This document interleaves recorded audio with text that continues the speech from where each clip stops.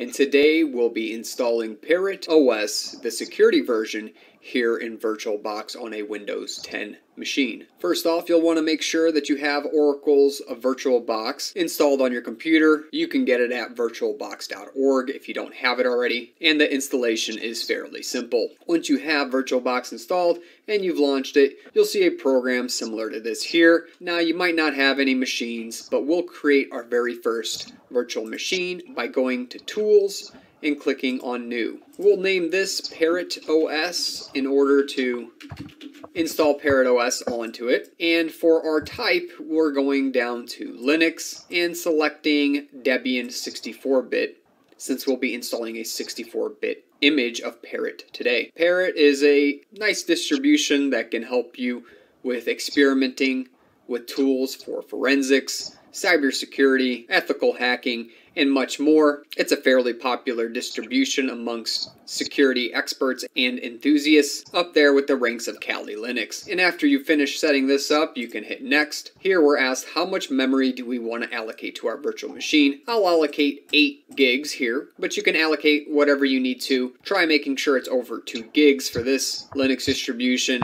and don't go in the red zone or else you'll starve your own PC of memory. After you have this, you can hit Next. Now we're being asked what we want to do about creating our virtual disk. I'll create a new virtual hard disk now and hit Create, but VDI being native and defaulted is fine for me. I'm going to hit Next. On this screen, we're selecting between a dynamically allocated disk or a fixed size disk. In most cases, dynamically allocated works the best, because then it doesn't take the full size that it needs for the disk. Instead, it dynamically grows on your system as the file system itself grows. So the default here is okay. I'll hit Next. Now we get to set a size for this disk. I'm going to set at least whenever I go under 32 gigs, it doesn't install properly. So today I'm going with 64 gigs. Don't worry about this taking up a full 64 gigs right away. This is really just the max limit since we defined this disk as dynamically allocated. Following that, we'll hit the Create button, which will create our new virtual machine, and we can see now that it's populated on the left-hand side. Before going into settings, we'll take a moment to download Parrot OS from their web. The options here are the Parrot Home Mate Desktop Edition, and we also have the KDE Edition as well. If you don't know the differences between these types of desktop environments, make sure to look it up for yourself so you know which one you like the most. By default, Mate is the one that Parrot supplies, and if we look here, we see another version of Parrot, which is the security version, and this is actually the one that we're most interested in, since it comes with the security tools pre-built and available on this edition of Parrot OS. You also have the KDE security version and 2 home and security OVA files. So what these OVA files are is you can actually directly download these and directly import either of these 2 files inside your VirtualBox software, and it will actually pull in a virtual machine right away. But we're going to actually create and install that virtual machine ourselves, so I'm going with the default Mate ISO here, the security version. I'll click on the direct download, and my download will begin. Back in the VirtualBox, and with the virtual machine selected that we've just created for Parrot OS, I'll right-click and go to Settings, or you can go to the top and click Settings as well, whichever way is easier for you. And we need to change a couple of the settings around in order to have Parrot OS run successfully here. The first thing, I'll check and make sure that we have a type of Linux platform and a version of Debian 64-bit selected. And then we'll go over to System, where we can change and check this box that says Enable EFI.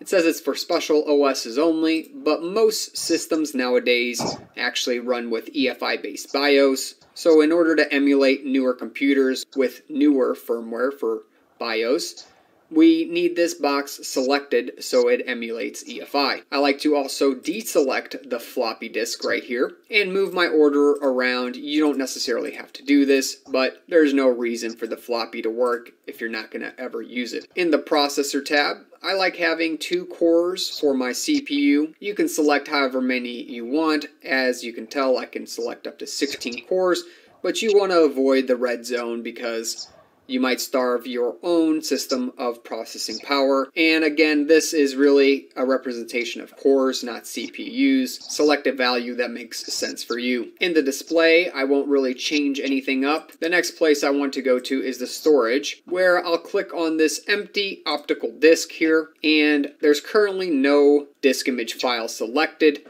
So what I want to do is go to the right-hand side and then click on Choose a Disk File. In this dialog, for the virtual optical disk file, we're searching for the image that we just got downloading from the Parrot OS website. So we can see here in my downloads, I have Parrot Security for the AMD 64-bit architecture available. I'll click on that to select it, and I'll hit open. That will load this image file into the emulated optical disk, and now I can move on to some of the other settings. I like turning audio off, so I disable the audio. And finally, in the user interface, I usually like to turn off the show in full screen or seamless, and then I hit OK. At this point, we've set up our virtual machine, and we're ready to install Parrot OS onto it. We can start the virtual machine by going up top and hitting start. You might get this screen if you've used VirtualBox before. Make sure to go through the list and actually select Parrot Security if you're getting this, and then you can hit the start button. If things start up right, you'll see a few options just like they're labeled here. We have various different things to select, but what we want is the very first option. Let's press enter and get inside Parrot OS, and let's start loading Parrot OS. Alright, once the live environment has loaded up, you'll have some icons on the main screen, and we want to go to the install Parrot icon, double click on that, and let things load up. Here we'll be going through the install for Parrot OS. So the very first thing we're asked is, what type of language do we want to run the installer with? American English by default is fine for me. I'll hit next. Next, set your time zone accordingly. My region is in America, and the zone for New York is great. You also have options to set the system language and the various different number, date, locales available. Mine's American English, so the default works as well. If you need to change any of those, you can go to the change button, click that, and change it over to your proper language. Then I'll hit next once I have those set, and here we put in our default keyboard layout. What's been detected for me is the English US default keyboard. If I just type something in like 40 and I get it out, I know that I have the proper keyboard selected because what I'm typing in is what I'm getting out. So I'm going to hit next once I've confirmed things. And in here, we're getting a few options, whether we want to manually partition this or erase the disk, which says this will delete all the data currently present on the selected storage device. This is the option we want since we are installing this on a virtual machine, and there's currently nothing installed on this disk. It's a fresh virtual machine. There won't be any problems here. And the other thing I see here is this EFI, which is a good signification that our system is of an EFI-based BIOS firmware, which is great because then we get to emulate the newer EFI-based BIOS. In the selected storage device, we only have one available, or really there only should be one available, and it says it's the VBox hard disk, which is the 64 gigabytes that we allocated before. You can select if you want some swap or not. You can have swap with hibernation or no hibernation. This just depends on how much space you have available to allocate to this virtual machine. If you do want swap, you can select it and it will automatically make a suggestion for how much swap to make. If you choose without hibernation, it will actually allocate a little bit less, and with hibernation you can see a little bit more. Since I'm not going to be using hibernation and I don't really need swap necessarily, I'll go with no swap here. And if you still haven't already, make sure to go down below and smash that like button for me. I won't encrypt my system. You can if you need to. Here I look at the bottom, and the current disk is of course unpartitioned and it has nothing inside of it. And after it says we will have something, Parrot, of type BTRFS formatted, and a FAT32 EFI system at the very beginning of the disk. This all looks correct, so I can hit next, and now I'm asked for my full name and the name of the computer. Next we need a password, and then a second confirmation of that password. You can use the login automatically if you want to log in automatically to your desktop without entering a password. I don't suggest using this for security purposes. Then we're ready to hit the next button. We're given an overview of everything that we've selected and what changes are going to be made to this disk.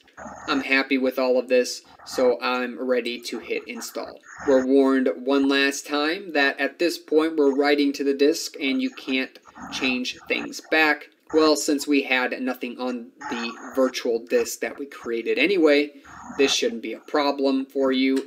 Hit install now as long as you're going through the same process. Now we're going to give Parrot OS a few minutes to finish out its installation.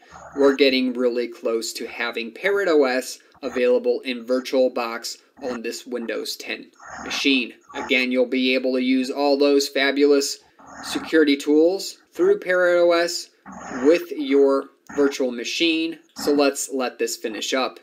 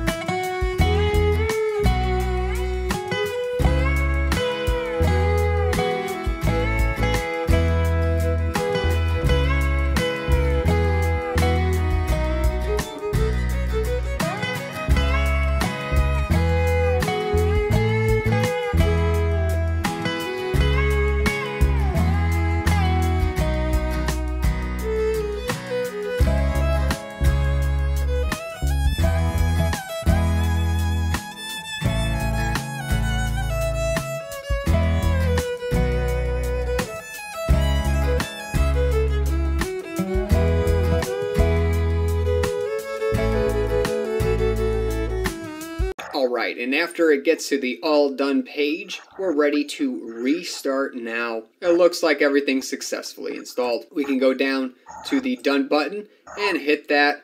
Give it a few moments, the machine will shut down, and you'll be able to run Parrot OS again, but it allows you to function just fine. We have a few selections here, and we'll go with the first highlighted option, Parrot New Linux, and grub and press enter so things load up real quick. And now we're being welcomed by the greeter. Go ahead and type your password in for the user and give it a moment to start things up. And if you went ahead and made it this far, you've successfully installed Parrot OS inside of VirtualBox on a new virtual machine that you created, which exists in a Windows 10 host. I know that's a mouthful, but this is great. You are well on your way to being able to use Parrot OS now for Parrot OS, since it is a Debian-based distribution. Alright, so if I just take a look around the desktop, mainly we're interested in applications up here, where you can go through the various different subcategories to figure out what applications you now have. And you'll probably be mostly interested in the privacy and the pen testing. Here are all your tools for pen testing, and underneath you have different subcategories. So let's just look at the most used tools.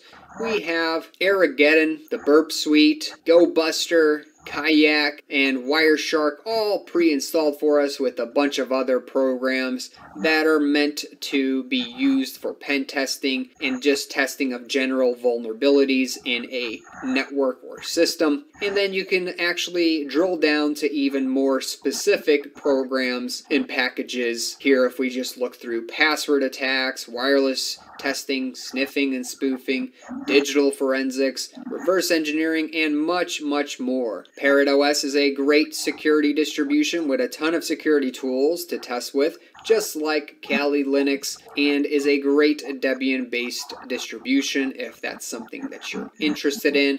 And what better way than to just simply install a virtual machine without affecting your main machine here. You also have all the normal tools that you might need for productivity. So under Office, you have the LibreOffice suite. You have quite a few browsers installed and ready to go on this Security Edition, including Firefox and the Tor web browser. For graphics, you have GIMP.